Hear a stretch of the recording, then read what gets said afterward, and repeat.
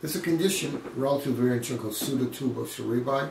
Can you talk about that and how you as an ophthalmologist could be involved? Well, Pseudotumor Cerebri, the reason why they call it pseudotumor or false tumor is because it's not actually caused by a mass in the child's brain. It's a pseudotumor. It's not a real tumor.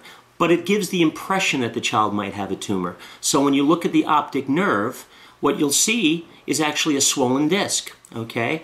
These children, it's worrisome, but normally there's some underlying cause for it. For instance, if a child is taking too much vitamin A, he could actually have a development of brain swelling, even though there's no tumor involved. If a child takes too many steroids, he could actually have a swelling of the brain, and that can actually cause the appearance of a pseudotumor. These children will usually have an increased pressure when you do a spinal tap.